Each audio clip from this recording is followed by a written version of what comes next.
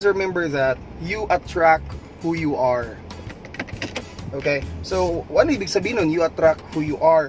Kung sino ka, kung paano ka mag-isip, kung paano ka magdesisyon, kung paano ka magtrabaho, ganun din yung mga magiging business partners na makukuha mo or mga leaders in your organization. Ganun din mo makukuha mo sila.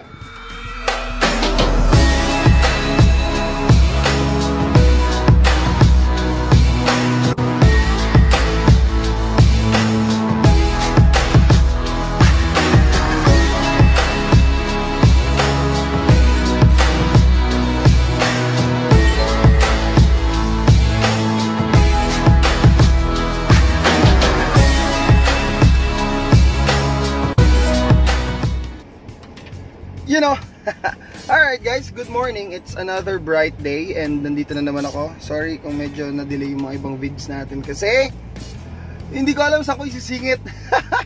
Ngayon, I'm waiting for car wash. Nagpapa-car wash ako ngayon. Maghihintay ako ng next in line tayo. Then meron kaming meeting today and planning together with the whole Neo Tycoons group. Well, ila lang. It's just an additional or another motivational day, and it's Sunday.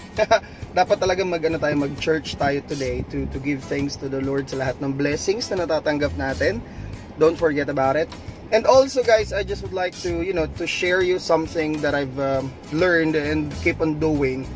Pero kagabi kasi na-share ko siya to one of my leaders na from Bulacan. Tinagtanong kasi siya sa akin na applying. Sabi niya, mentor, how do you prospect? Sabi niya, how do you build leaders?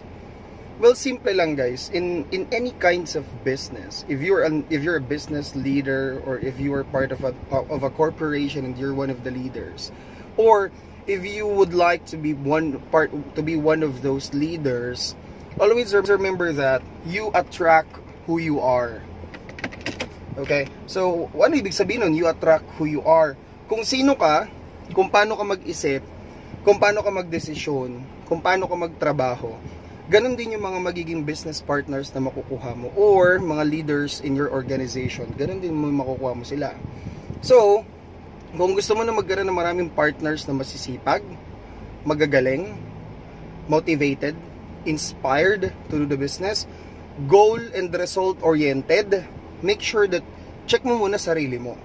You yourself should be one of dapat ikaw mismo, ganun yung character mo as a leader, di ba? Kasi nga you attract who you are. So, before you check other people, before you check your other business partners, make sure that you yourself, ganun ka na. Alright? So, yun lang. It's another great day. Once again, thank you so much rin sa cups. Ang dami kong sombrero ngayon, natutuwa ako. And to all the believers right there, so today is Sunday, don't forget to give gratitude to the Lord, magpasalamat sa lahat ng blessings, and enjoy the rest of the day, okay? Power! Enjoy!